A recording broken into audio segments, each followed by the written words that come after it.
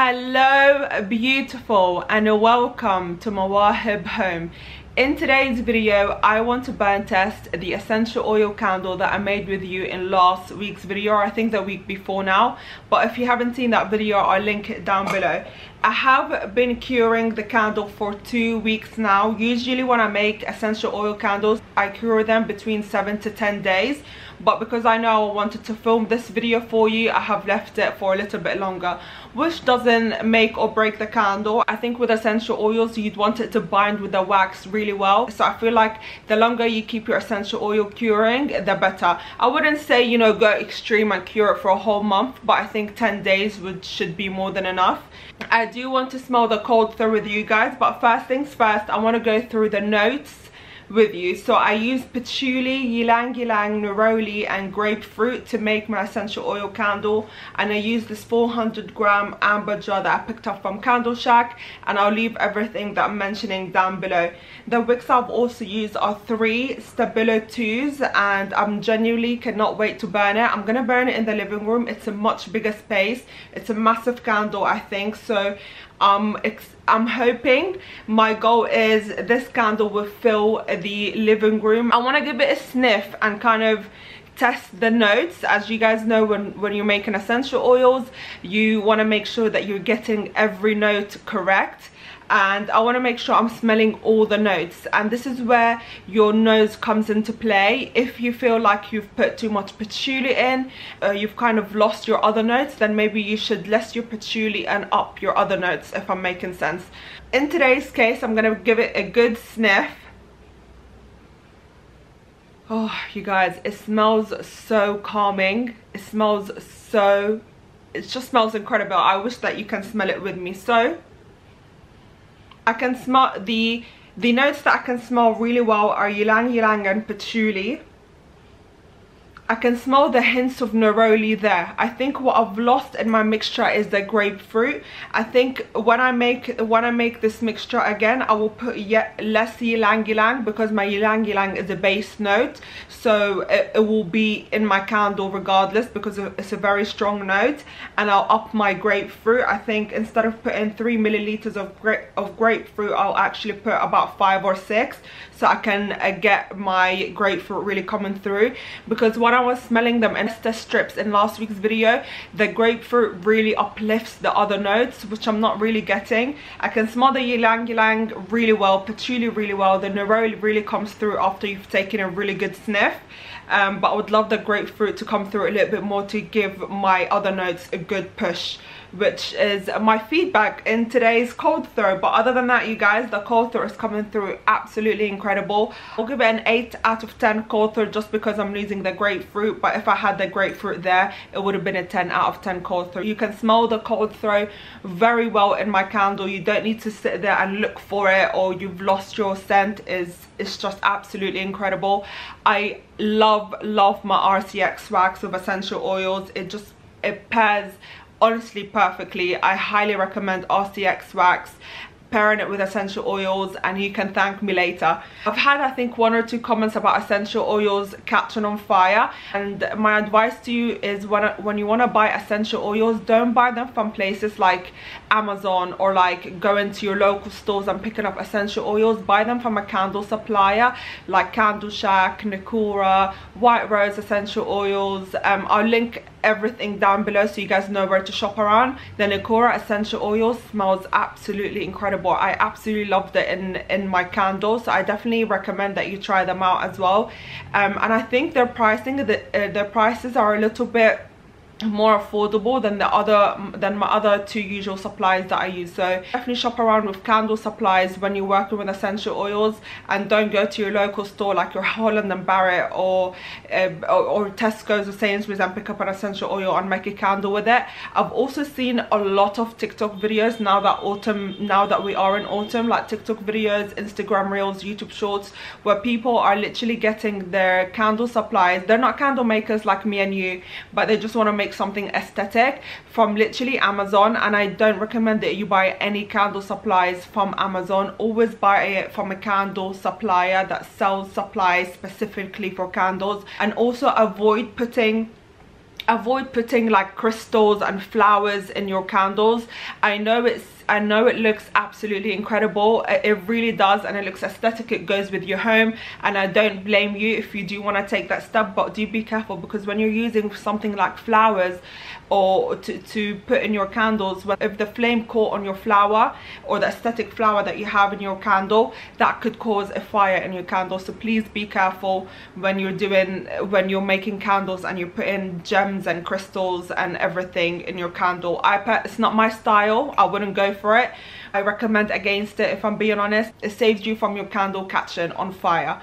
So I've been rambling for the last 6 minutes. I am going to turn this baby on, and I'm actually going to burn test it with you guys. I just need to get my notebook from upstairs, which I forgot to bring down. And just to let you know that I poured my essential oils into my wax after I melted it at 50 degrees Celsius. So if you do want to pick up your rapeseed and coconut wax and pick up your essential oils from the suppliers that I recommended, try pouring your essential oils in your wax at 50 degrees Celsius. You can even go at 48 degrees with RCX wax. It's absolutely fine, but be careful not to go any lower than that, because I feel like the candle starts to cool down, and then it might cause separation between the fragrance and the wax. I hope that makes sense. Let's burn this baby. I just need to go grab my lighter. I'll be right back. It's been a while since I tested 3 wicks in a candle, so I'm really looking forward to see how that works. So this is for the first hour burn, you guys, and there we go. Look how gorgeous that looks. It literally looks like a light bulb. It's incredible. The wicks are all on. 3 Stabilo 2s. Let's, fingers crossed, they give us the results that we're looking for. I'm gonna place it literally on the table here. See you in a bit. First hour burn. I can't believe my wicks are dying on me. This is like really sad, but at the same time it's a learning curve, because I don't usually, it's been a very long time since I tested a 3-wicked jar. It's safe to say that the Stabilo 3s would probably work a little bit better. I still have a pool of melted wax, which is great. These 3 wicks are really trying for me. I'm hoping by the second hour burn I'll get a little bit more of a larger pool, but I can't expect it to burn everything with the flames being this small. However, the good news is, actually, with the flames being this small, I can actually still smell a hot throw. Surprisingly, I can still smell a hot throw, which is incredible.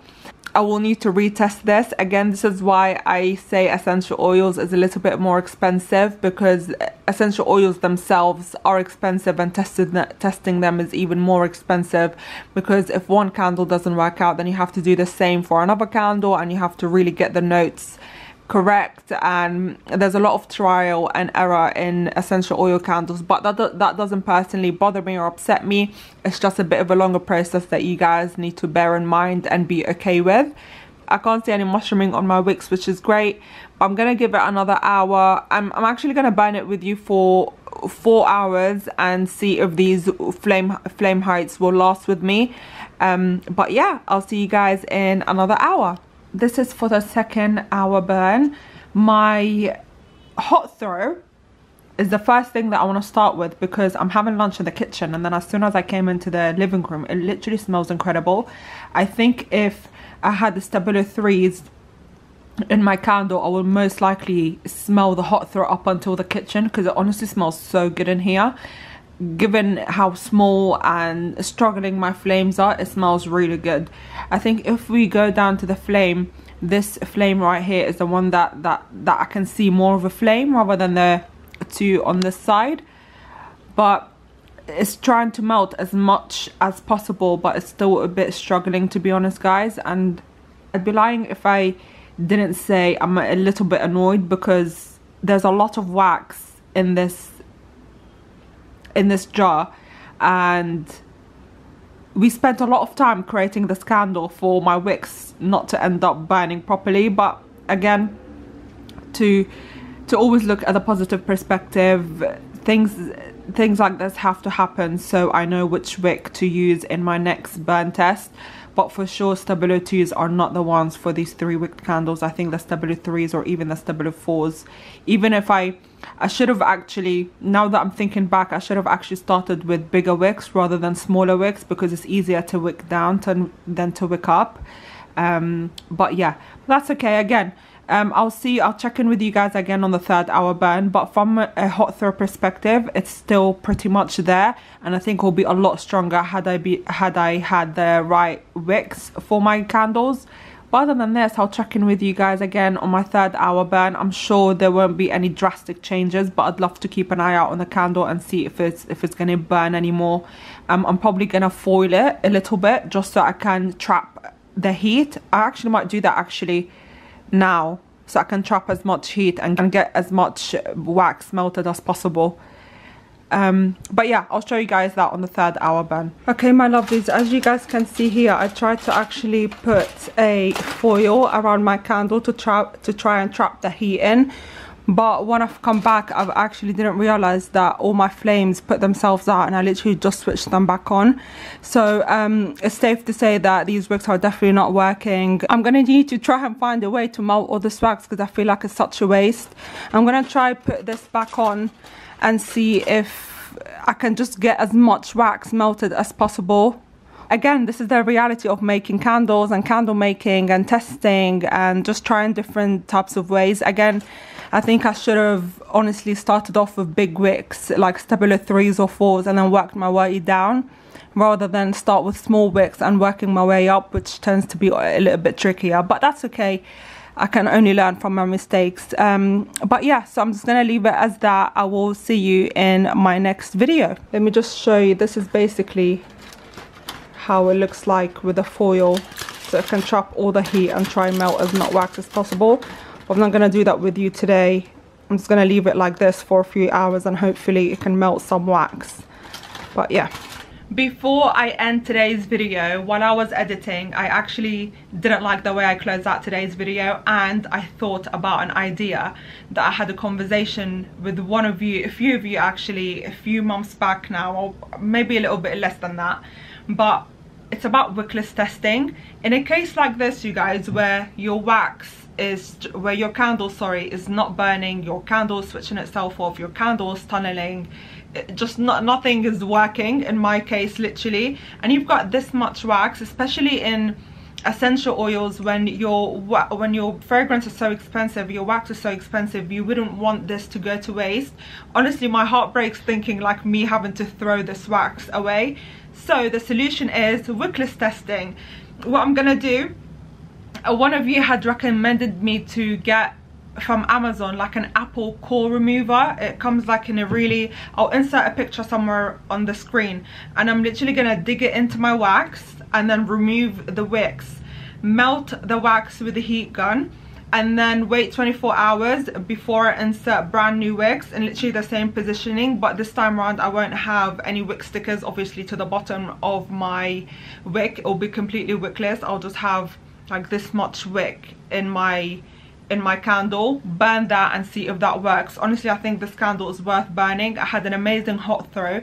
Even though the wicks were very tiny, I still had a good hot throw, but unfortunately my candle didn't last very long because it kept on switching itself off. So that is a very good idea that literally popped to mind when I was thinking, what am I gonna do with all this wax? For sure I don't want to waste it, so I have to figure out another way. And then literally my conversation with a few of you had popped up, and I was like, wickless testing, of course. I can literally just get rid of the wicks and then do my test again without having to feel bad of wasting my wax. I can burn my wax all the way through.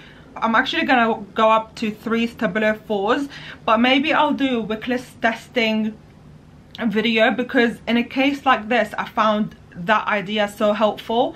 I'm still taking advantage of the beautiful hot throw of my essential oils. I can burn it anywhere in the house. For my next candle of this size, I will know what wick to use next time. So that's for sure a pro, literally.